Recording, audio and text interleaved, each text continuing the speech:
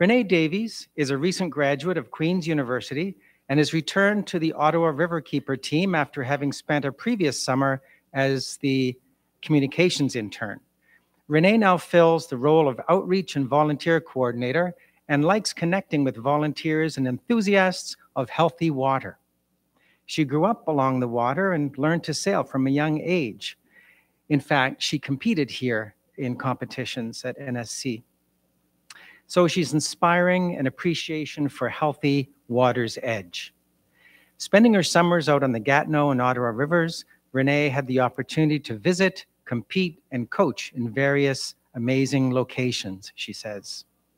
Ottawa Riverkeeper, as you may know, is an independent voice for the Ottawa River, working to protect, promote, and improve the health of the Ottawa River and its tributaries. We at NSC highly value Ottawa Riverkeeper as an important partner of the Nepean Sailing Club. We look forward to learning lots about the Ottawa River watershed and how we can contribute to caring for this incredible resource to help protect our watershed and make the Ottawa River a swimmable, drinkable, and fishable river.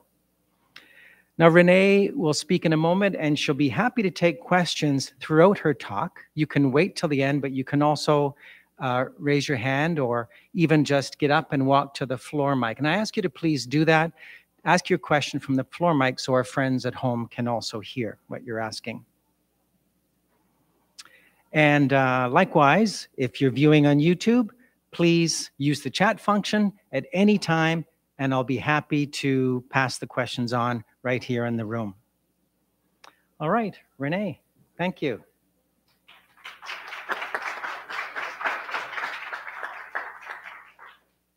So I work for Ottawa Riverkeeper. We are a charity, environmental charity that works towards the better water health all over the watershed.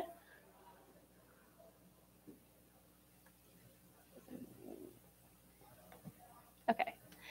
So I'll talk a little bit about us and also what a Riverkeeper is. We actually are part of the Riverkeeper Alliance, which is an international alliance, and we work a little bit differently than probably most places do.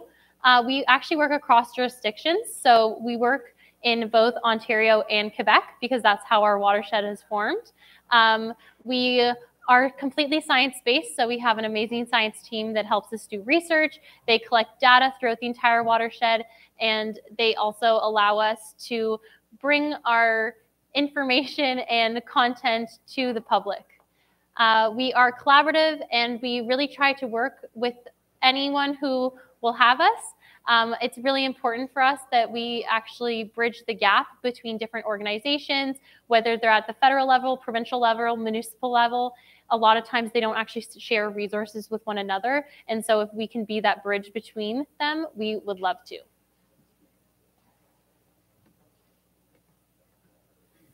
So the Waterkeeper Alliance is actually an international alliance. The goal is to preserve and protect water bodies, but we all have the goal of having swimmable, fishable, and drinkable waterways. It connects over 2.69 million square miles of watershed, and we unite over 300 waterkeeper organizations all over. There's quite a few of them in the US, and we actually have one of the biggest watersheds that's represented in the Alliance in Canada. So a bit about our story. We are a grassroots charity that was founded in 2001. So we are not very old. We have lots of supporters that come to us as the go-to organization for their questions, but also if they have any concerns of pollution in the watershed, they generally come to us to find out what's going on and what they can do about it. It actually started with one part-time position, and we now have 15 full-time positions. So we've grown quite a bit in the last 22 years, I guess you could say now. And our current Riverkeeper is Laura. So this is a map of the Ottawa River watershed. It's quite a big watershed, so it doesn't quite do it justice. It's actually twice the size of New Brunswick. So just to give you an idea of the land mass that it covers, 1/3 of it is in Ontario and 2/3 of it is actually in Quebec.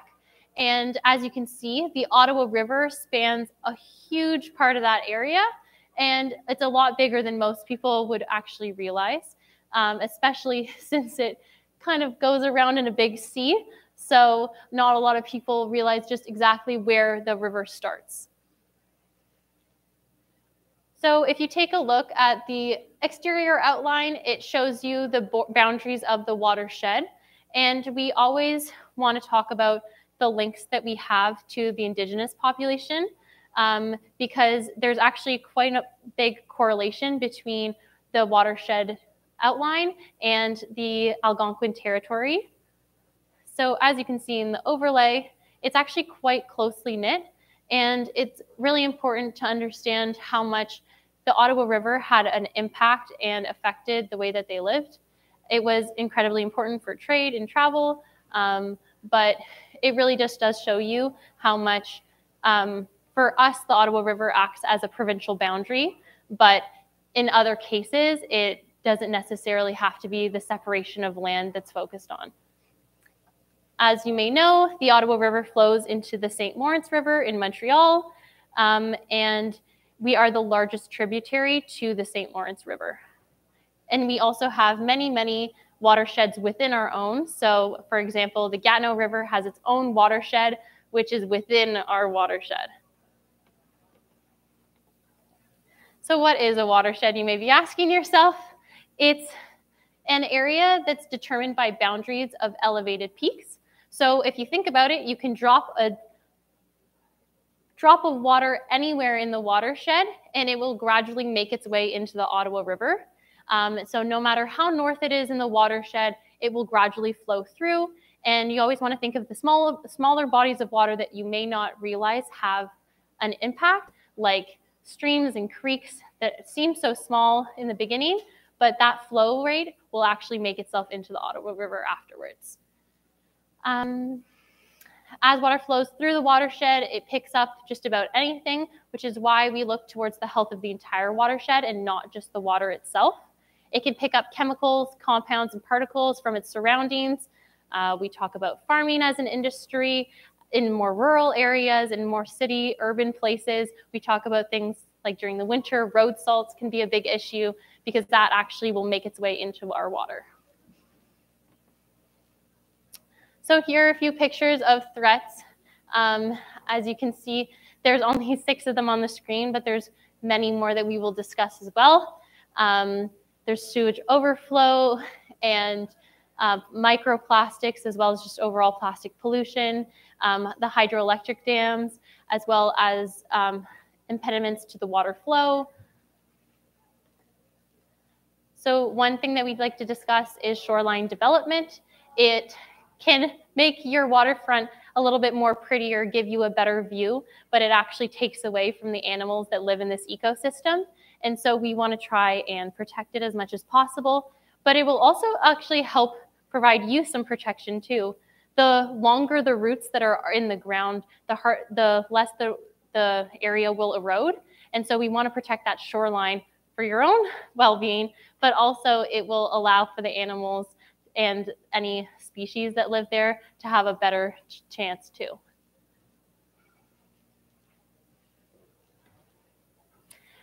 We also talk a lot about industrial pollution, so chemical pollutants and alterations to water temperature.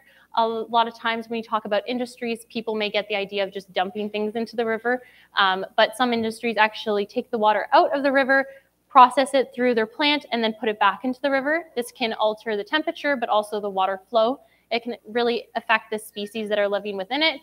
If the water comes back really, really hot because it was used as a coolant, it can actually affect the fish species that are coming out, as well as any other species that are trying to grow in the water. We also talk about nuclear waste too. Unfortunately, the Chalk River facility uses the Ottawa River. It's actually very, very close to it. It's a waste site in our watershed, and it can have a big effect on the environment. And we are currently doing our best to work towards seeing that effect be reduced. There's agricultural pollutants as well, and we also talk about combined sewage overflows. So the city of Ottawa has recently made changes to their choices on how they deal with sewage overflow. However, the city of Gatineau still doesn't. So at times when there is heavy rainfall, not only does that wash away everything on the top of the soil and anything that may be on the ground, but if the city cannot handle that much water, it will actually allow combined sewage to flow into the Ottawa River. And it makes it so that we can't swim in it, but it also adds more pollutants to the waterway. We're very fortunate that the Ottawa River has such a high flow rate, so it really only affects that one area for maybe 24 hours. However, it's still something that we don't want to see at all. We don't want people endangered when they go swimming in the river, and it certainly doesn't help with the idea that the Ottawa River may not be safe for people to swim in. The watershed actually has over 50 major dams within it, and this can cause changes to the flow of the water rate, but it will actually also stop species that are migratory from swimming within the watershed. Some of the species that we'll be talking about later are the sturgeon and the American eel, who have migration within their DNA, and they get caught in the turbines and when they try to pass through. And so this really affects their populations, but it also can affect temperature, water temperature, as well as chemistry, and just the behavior of certain species in the watershed. So as you probably know, because you live in, most likely you live in the area, we are currently seeing water levels rise in the spring and flooding. And so that combination of natural and human factors can come into play when we think about this. We always want to talk about rainfall and snow melts and seeing how precipitation will affect it, but there are definitely the development of wetlands as well as forest removal and altering certain ecological zones will affect the flooding rates as well. We want to keep those wetlands as they are because it actually prevents the areas from being flooded. If they get houses built on them, well, they were wet for a reason, so at a certain point that water is going to make its way back. So now we'll talk a little bit more about the invasive species. So we have some species that may be at risk as well. I'm sure you all know, if you own a boat, why you should be washing it off, especially if you're going to be moving between different types of waterways. We want to make sure that if there is an invasive species in one area, we're not bringing it to another. We don't need to be affecting more of the watershed as it is. So anytime that there's non-native species that are introduced to our watershed, it can be quite damaging. They may not have proper predators for the area, or the conditions may make it so that they take over the living space of another species. And so one of them that we are currently worried about, which is up here, is the zebra mussel, which you can see living on another type of mussel that it's sewn shut, and it's stopping it from being able to eat. They like to cling on to just about everything. We're very fortunate. The Ottawa River doesn't seem to be the right habitat for them. And so there are some, but few. They thrive in some other locations nearby though. And so anytime you're taking it from one waterway to the next, you want to make sure that you're washing off your boat or any of the materials that you may be using. I certainly know that when I was sailing when I was younger, we used to come here from the Gatineau River and we were not washing down our boats. And now I think about myself and go, oh my gosh, what was I doing? But it's just something that needs to be taught and learned and become a general practice of almost instinct. Take your boat out of the water, you hose it down, and it should just be something that happens a little bit more regularly. So we'll talk about the species at risk as well. The picture here is the American eel. So it's something that's really affected by the hydroelectric dams. It's a migratory species that comes in from the ocean actually, and it likes to live in our watershed for about 6 years, and then it makes its way back out into the ocean. But because we have so many hydroelectric dams, they can't actually get through at all. And it's really affecting their species. So their population has declined 99% in the last 40 years. And they used to be a large body mass in the Ottawa River. And now you don't see them very often, to the point that most people don't realize that there are eels in the river. A lot of times when I'm talking to different people, they have absolutely no idea that they may be swimming next to one of these. The eel is indigenous to this region and to the watershed, and we want to make sure that they stick around. They also have quite a history here when it comes to their relationship with the indigenous population, and we want to preserve that part of their culture. I can also talk a little bit about the lake sturgeon, who lives in connection with the hickory nut mussel.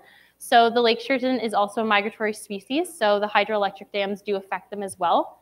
The hickory nut mussel is affected by that because when they're spawning, the spawn actually attach to I believe the gills of the lake sturgeon, and that's how they travel through the watershed. And so it's a codependent relationship that they both get something out of it. But with both of the populations declining, we can see how one decline may affect the other and vice versa. I'll also just talk about collaboration across the watershed a little bit. I talked about it before at the beginning as well. We do work with both provinces, but we also work with municipalities, and we try to include as many communities as we can. There's 11 Indigenous communities that are within the area that we try to include in conversations, but also take into account just their knowledge of the area overall. We do our best to kind of bridge the gap between all these different levels of government as well as different organizations.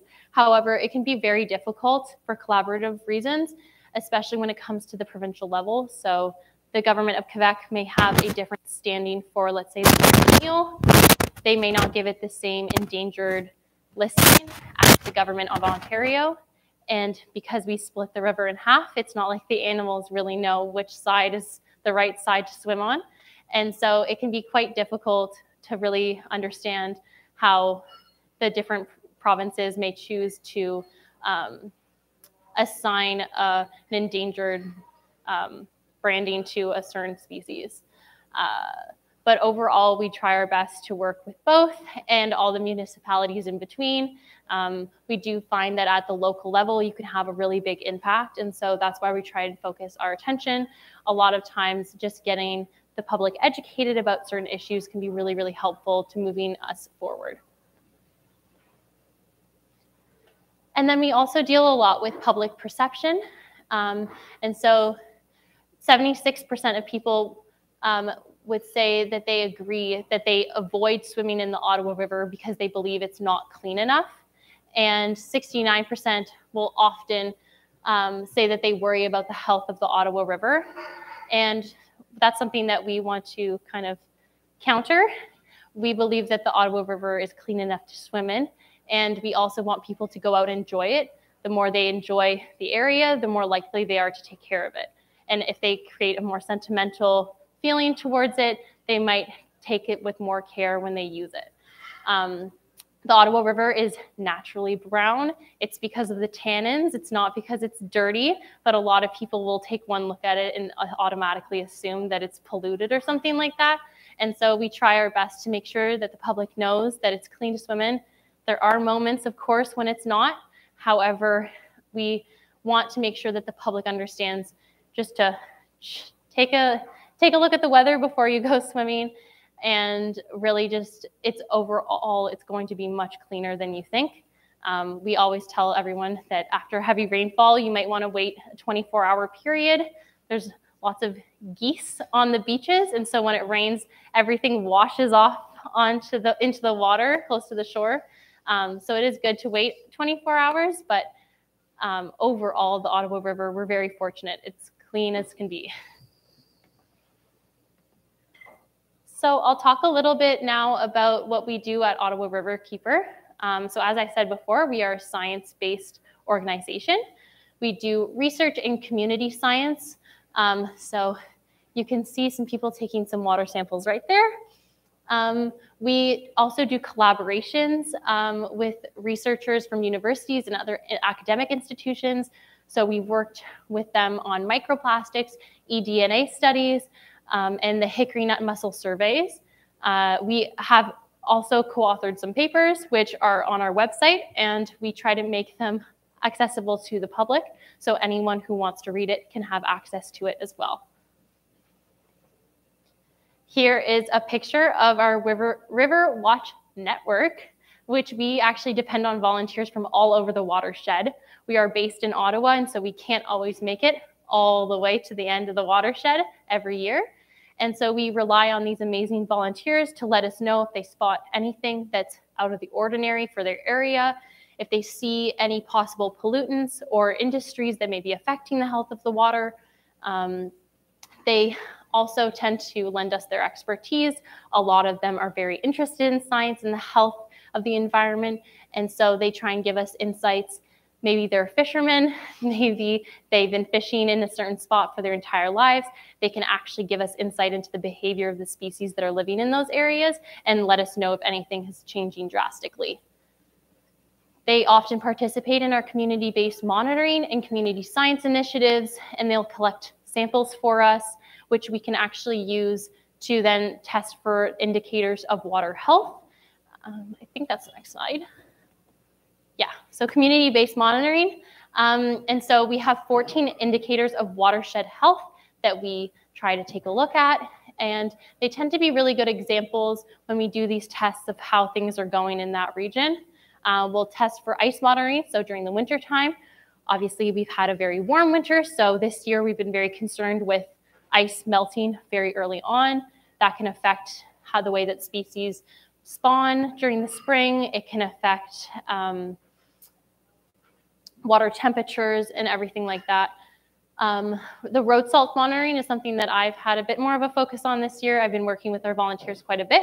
They take samples of waters from our local streams and creeks, and we actually test them for chloride levels, and it tends to give us a good idea of how the health of the water. Chloride tends to be very present in places where road salts are being overused, and it will actually can be detrimental to the health of any of the water organisms that live in that area.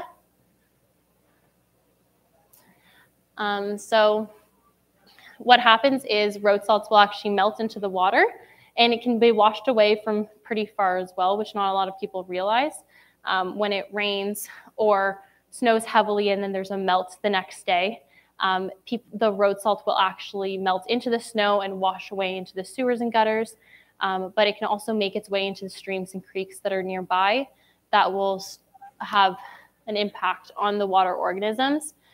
And we tend to tell people to just use less. A lot of people don't realize the correct amount that they should be using on their driveway.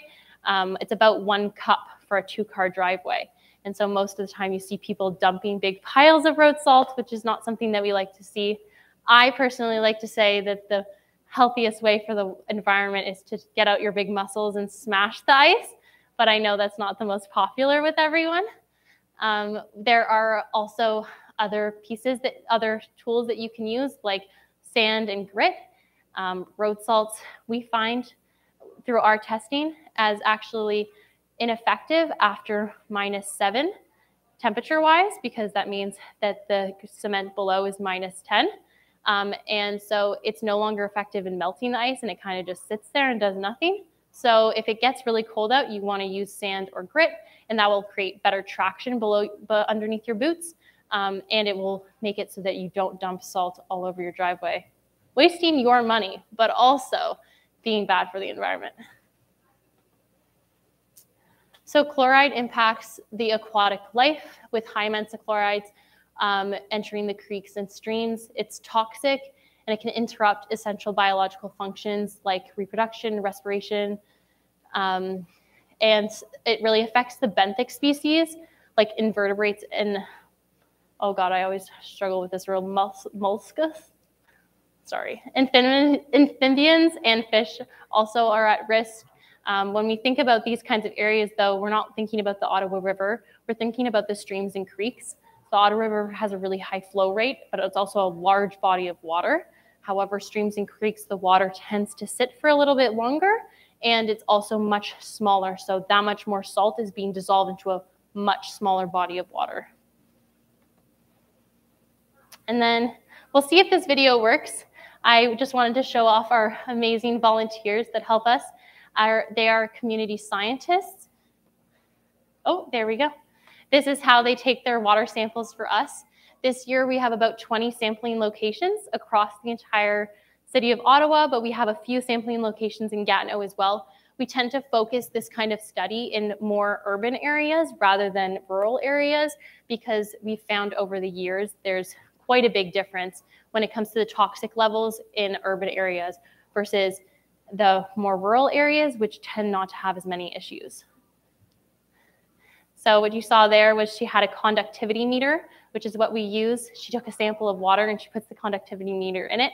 Through the measurement of conductivity, we are actually able to see a direct correlation between that and the chloride levels in the water. Oh, there we go. And this is just a map of all of our monitoring sites. So as you can see, it stretches all the way up to the top of the watershed. And we're very fortunate to have such amazing volunteers that are willing to do this for us. It allows us to take that data and spend time reviewing it rather than driving all the way up there just to go get a sample. During the summer, we test for a lot of different indicator healths, and so many different compounds within the water. And during the winter, we really focus on road salts. We also have education and outreach opportunities. So like I am here today talking to you, we try to educate the public as much as possible. We have a team that can go talk to classrooms and schools and really educate students about these kinds of issues. We try to offer our services to teachers, and we give resources on our online. We are a completely bilingual organization, and so all the services we offer are in French and in English. And all the resources we have online, we try to make it bilingual as well. As you can see here, I believe that is our education intern, Ian, from last summer, and we are at the Nature Museum discussing with kids. At this young of an age, they didn't really care about the rainwater model. They cared more about the dinosaurs that were on it, but overall, I think they learned that road salt was bad. And then we also have a discovery portal on our website. So if anyone has any questions, they can go to it. It tends to break down some of the bigger issues into bite-sized pieces, so it's easier for people to learn about, but it also means that you don't have to have a science background to understand them. We want to make sure that this kind of information is accessible to everyone and not just someone who's gotten their degree in environmental science. And then this is how you can get involved. So we have lots of different activities that you can do. One of our main ways is that you can volunteer with us, or you can donate, of course, if you don't necessarily have the time. We do shoreline cleanups throughout the summer. You can also download Swim Guide if you like. So during the summertime, we have a science intern that comes in, and she travels to a lot of the beaches that are within our watershed, taking samples and testing them for E. coli levels. She then takes that data and she uploads it to the website Swim Guide, where anyone can go and check on the water quality of that beach and find out whether or not it's safe for them to swim. We find this an amazing tool. Definitely gives a lot of peace of mind to parents, especially of young ones who want to go swimming all the time. They can kind of get to know the beaches around them and see how the water quality has been all year. There's lots of different things that can affect the water quality of a beach. And so sometimes there's patterns that are developed. Sometimes one beach is very unlucky and the geese just decide that they want to live there for the summer. And of course, they're going to have higher E. coli levels than a beach with less geese on it. And so we'll see oftentimes that maybe one beach is a stay away for the summer kind of deal. But it's no one's fault except for the geese themselves who decide that this is where they want to hang out. You can also see we have a volunteer with us button. You can go onto our website and sign up for our newsletter where we post all of our volunteer opportunities. We also put them on social media as well. Coming up this summer, we have a few major fundraising events for us, but we also will be having smaller pieces like shoreline cleanups and outreach booths. If you want to learn more about Ottawa Riverkeeper, you can also help us out at these booths. After learning a bit more about the organization, we love to go talking to the community and trying to get more people aware of these issues.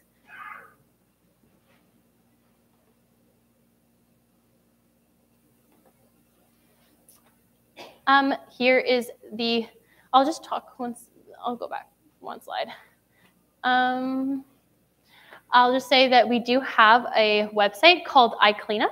And so you can do your own shoreline cleanup and let us know that it's happened on the website. We tend to use it to track our own shoreline cleanups, but we also like to see any member of the community that's getting really involved. We have volunteers that have been using this website for quite a while now, and they've racked up quite a high tally of garbage that they've reduced from the watershed.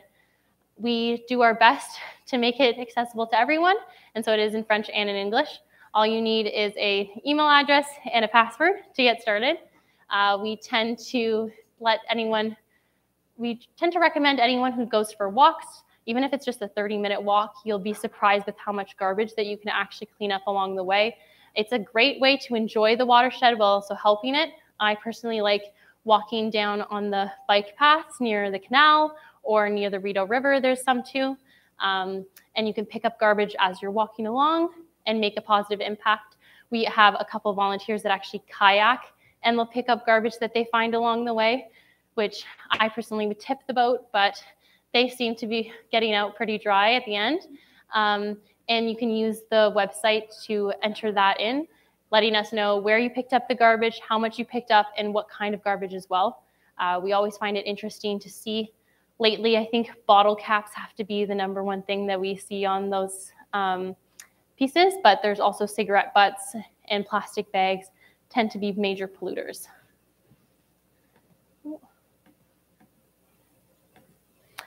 And then lastly, we have a pollution hotline. So you can go onto our website or call the number, and you can let us know anytime you see pollution. Every once in a while, we'll get a call that someone saw something really weird in the water, and they want to find out what it is, whether or not they need to go home and shower immediately, and maybe if they're in potential danger. So we take this quite seriously, and we want to find out about it. We also monitor things like algae blooms, which can be detrimental to the health of the watershed, but can also make it maybe unsafe for people to be swimming near it. And so anytime you see anything out of the ordinary, you can let us know. And our scientists will, if you send us a picture too, that's even better, because then our scientists can take a look right away and can kind of give you a response as to what it may be. And then I'm done. So thank you very much for listening. If you have any questions, please let me know.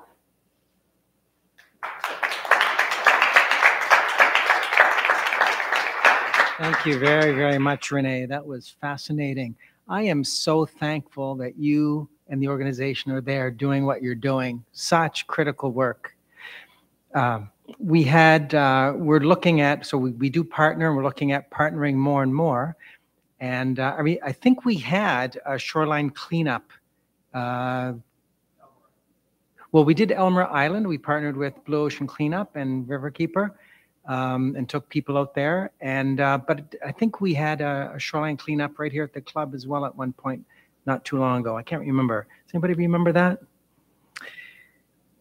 I have all kinds of questions, but I'll ask one from John online first, who asks, do you measure the staff OROS levels? Are they published? I'm not sure. You would have to ask one of our scientists. I don't directly work with that kind of data, but our scientists are pretty dedicated. So it may be one of the 14 indicators that we do monitor. Whatever we do collect information-wise, we do try to publish it to the public. And so we actually have a data portal where this can be accessed. Our road salt results are actually up there right now. If you wanted to take a look, we are halfway through the season of road salt monitoring. And so our scientist has now updated all of that information onto the data portal. Great. Concerning road salt, what would you say, and by the way, I read also on your website that you can use coffee grounds on your walkway and very good traction. We have lots of them. What would you say to somebody who says, oh, I don't use salt, but I use ice melter, which is pet and friendly to pets and lawns? Well, we don't say to not use anything. We haven't done our own research to find out which one is better for the environment. What we want to do is use everything in moderation. I guess that would be the best way of putting it. At the end of the day, road salts are very effective. There's a reason why we use them, especially when it comes to safety during the wintertime. We don't want anyone slipping and falling. But it's all about using less and knowing when to use it as well. It's really important that you take a look at the weather temperatures, find out if there's going to be a major weather event. That's how I tell my volunteers to go out and sample the waterways. You see a storm coming, most people will grab the bucket of salt and they'll dump it on their driveway. Well, that's going to wash off in the day if it's warmer, especially like the weather we had a couple weeks ago. It was melting all day long. So if anyone put out salt in the morning, by the end of the day, that was going to be completely gone. So it's all about using everything in moderation. Sand as well. You know, everyone tells me how messy it is, so that's a problem too. But one of the more natural ones I have heard of that can work is beet juice. I personally have not tried it, so I can't vouch for it, or how it would look on your driveway. But apparently, beet juice does work.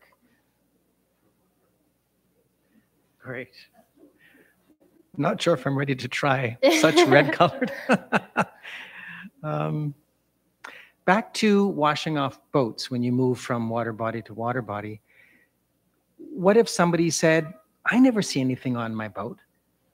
Well, you can really transport just about anything over, and just because you don't see it doesn't mean it's not there. Especially when it comes to zebra mussels, they're incredibly tiny. So even if you just have a little bit of bad eyesight, you could definitely miss it. It's really important to wash them off one way or another.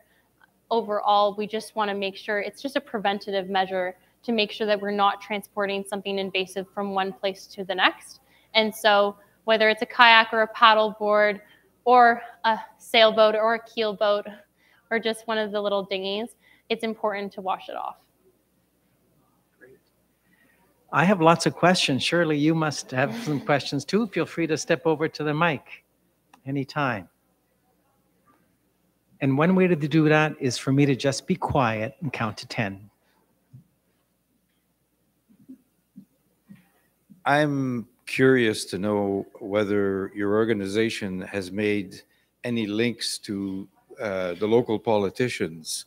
Do you get any kind of encouragement from them? Are you included in any of their planning? That sort of thing. Yeah, so we do actually get asked to speak on councils or come in and give testimony when it comes to certain issues. On the municipal level, we tend not to have as much of an impact when it comes to legislation. However, we do actually work with a lot of local politicians, just bringing awareness to them about the issues that we are facing in the region. When he was still in the municipal office, Mathieu Fleury was a big supporter of ours. We've also done work with different provincial MPPs from the different ridings that we tend to represent within the watershed. We do work with some of the counties further in Quebec and some of the smaller areas too. It can be difficult because it's not always a priority, but also there are certain levels to which they can actually help depending on which branch of government they're in. And so sometimes it will be an issue that can only be dealt with on the federal level or on the provincial level, and it's more difficult for cities and municipalities to make that difference.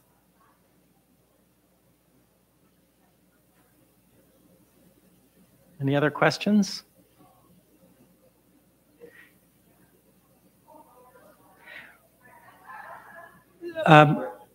Yes. I was just wondering what some of your long-term goals are, what the Ottawa River is supposed to look like in 10, 15 years from now, or even 50 years from now.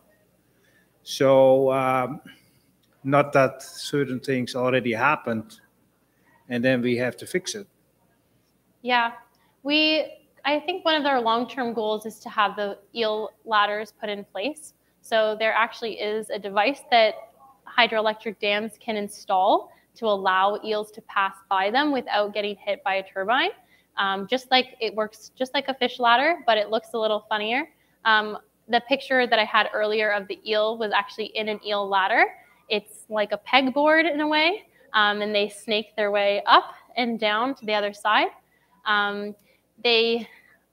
Not everyone wants to install them because they are very specific to the American eel. Yeah, you can see they like snake their way through, but they're very particular species. They don't like fish ladders. They won't use them for whatever reason. They're just unhappy with them, so they need this specifically. But it does tend to work really, really well. And because our watershed has 50 dams in it, it would have such a big impact if it was required for them to have it. We actually tried to do a campaign to get the Carillon Dam to install one. It's the very first dam when you're coming off the St. Lawrence into the Ottawa River.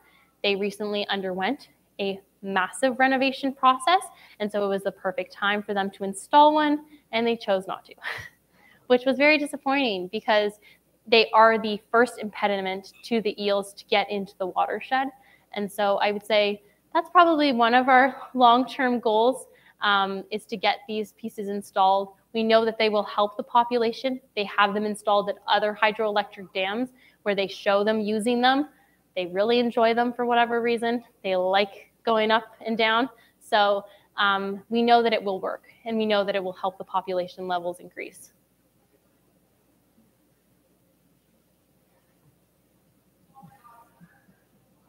I'm just wondering if you've reached out to local industries, local stores that still use plastic bags, and in particular the plastic stickers that go on all the vegetables, and those are really bad for fish and when they get into the water system. And I'm wondering if any of those local businesses have been educated as to the use of some of those plastic identifying stickers and bags, because not all, I know a lot of Ottawa stores have done away with plastic bags, but you see them everywhere still. So I'm just wondering what kind of education has been brought to them. Yeah, so when it comes to plastics, we actually were able to get funding to do education on stop plastic pollution. So stop with 3 Ps. And we did that in the classroom though. So it was one of our education funding pieces. And so it had to be happening in the high schools. We haven't done very much when it comes to plastic pollution in the overall like Ottawa community. We do shoreline cleanups, which tends to bring a lot of awareness to the issue and just how much plastic ends up on the shoreline near the water. However, all of this comes with funding, and all of this depends on our capacity to do so. We don't have the biggest staff in the world, and so we try to focus on issues that are perhaps more local and perhaps don't get more attention. So plastic pollution does tend to get more attention globally, whereas the American eel is something that's very unique to us. Hi. You talked about boaters needing to wash boats when moving from one body of water to the other. Are there other practical things that you know that boaters could do or not do that would really impact the quality of the water? Well, number one, don't throw plastic off your boat, please. I certainly remember when I was a sailor and we would have to eat lunch out on a regatta day, and you were eating lunch out on the water, those little sandwich plastic bags, you know, they fly away in the wind, and that's not what we want to see. So definitely just try and be aware when you are eating or maybe using wrappers or anything like that. Store them securely in a bigger container that's weighed down so it's not flying off the boat when you're not noticing. Another big one is to make sure that you're not going to have any gas leaks. So you want to make sure that all your equipment is revved and ready to go, but that your motor is in good condition so it's not leaking, that your gas tank is clean on the outside. When you're filling your gas tank up, you want to make sure that you're doing it away from the water so it's not getting into the water. If you see garbage out on the water, you can always pick it up. No one's stopping you from doing that, and it'll definitely make an impact. Yeah, I would have to say those are the bigger ones. We don't want to discourage people from enjoying the waterway. So that's not at all what we're trying to do. We're just trying to conserve it for even longer. We want to make sure that when you go to use the water, it's in the best condition that it can be, so you can have the best time without worrying about any of the issues. So just related to that, there's discussion right now on the board of directors about an initiative of our harbor master to possibly procure bilge socks for all the boats at NSC, which absorb everything but water, because a lot of the time our automatic bilge pumps come on because if there's water in there, and then everything gets pumped into the harbor, and that's not good.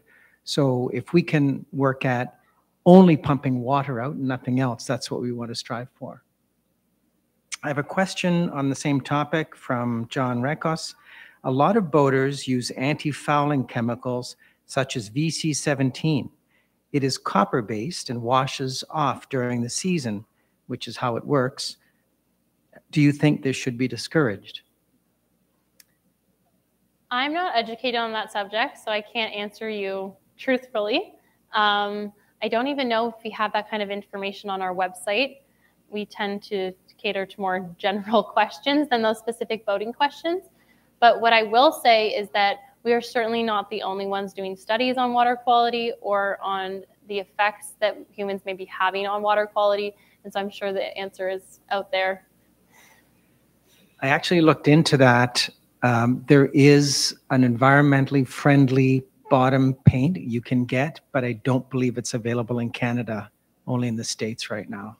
But something to look into. And actually, along those lines, I didn't mention I've joined the board as PR director in January. And one thing that I would love to do is, if any of you here or at home, or you know, or you can pass the word along, I would love to have somebody working with me who could be a kind of liaison to Riverkeeper, to Blue Ocean, and just keep us informed of what's going on and be a little bit of a stronger voice at Nepean Sailing Club for these initiatives, these organizations. Any other questions? I just think, I mean, it was amazing seeing the size and of the whole Rivershed. It's pretty inspiring. But you mentioned Chalk River. I'm also thinking about the logging business that was going on, industry and paper mills and that kind of thing. And I just wonder historically where we are in the cleanup of that, those historical bits and pieces that made a mess of the river. Yeah, so I personally can tell you that the logging industry that happened on the Gatineau River still has an effect to this day. Drive around the boat and you try and avoid deadheads and hope that nothing's going to pop up from under you as you're driving around. It's a unique issue that I don't think a lot of people deal with. And it was super normal to me to just be like constantly worried that a giant tree was going to come and hit my boat while I was driving. Overall, I don't think we have like that much information on previous industries.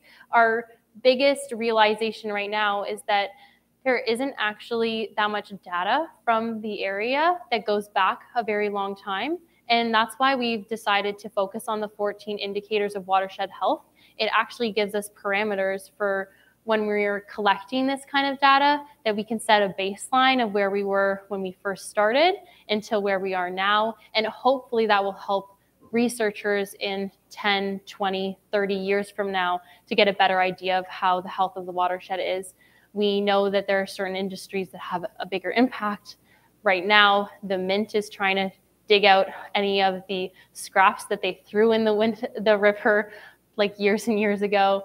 And so we obviously know that those industries created big challenges for the ecosystems here, but not all of it was actually recorded. And so it's really difficult for us to tell what the baseline was before they started that kind of work.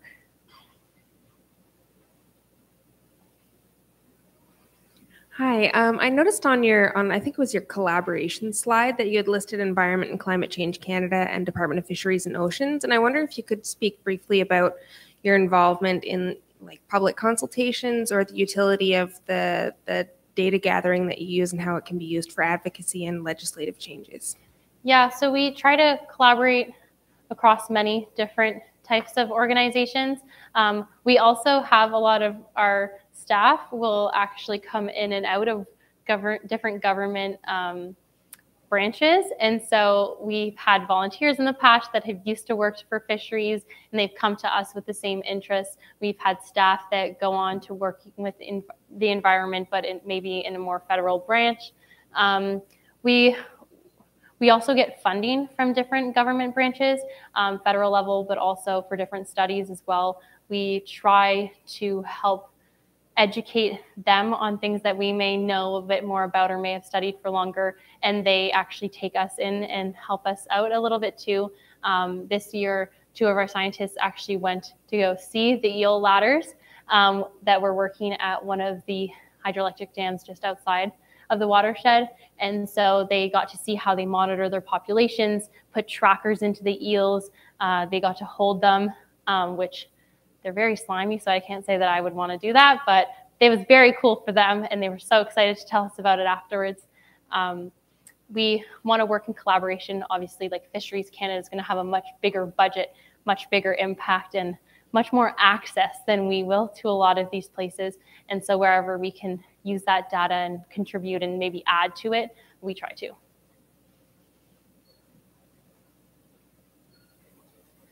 Is there an area of the whole watershed that's of more of a concern than others, or is it mainly the river that everything flows into? Just depends on what indicator you're looking at.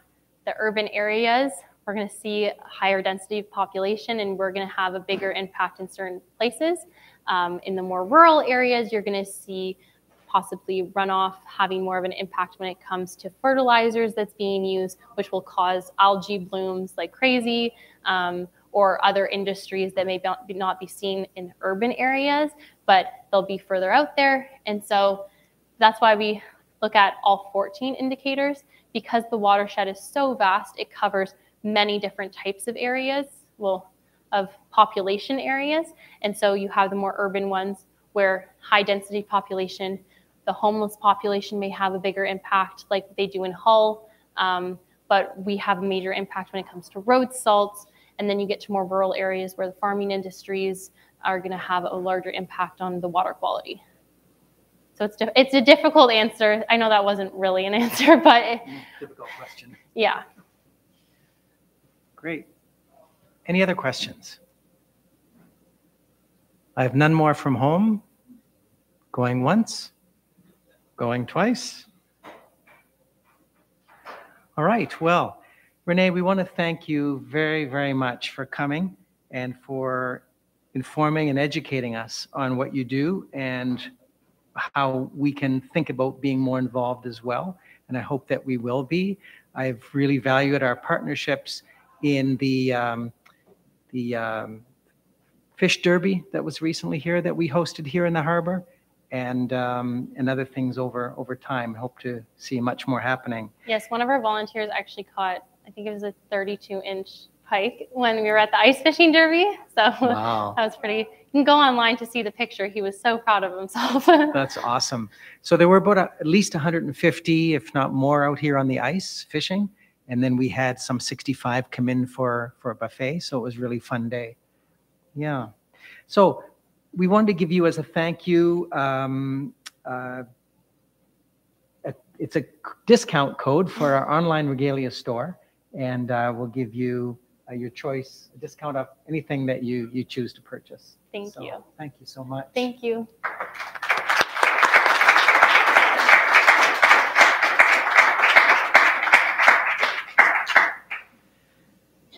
So, if you haven't seen it already, we do have an online regalia store. You can just search for regalia on our website if you don't have a QR code reader. I'd like to say thank you again tonight for donating to the Legacy Fund. We are now up to almost $800. Tonight is night 6 of 12, our halfway mark. Our goal is 2,000. So we'll keep working on that. And don't forget, next week, we've got Dan Godbout coming to talk on cruising down the St. Lawrence River. Thank you so much for coming. Have a good evening.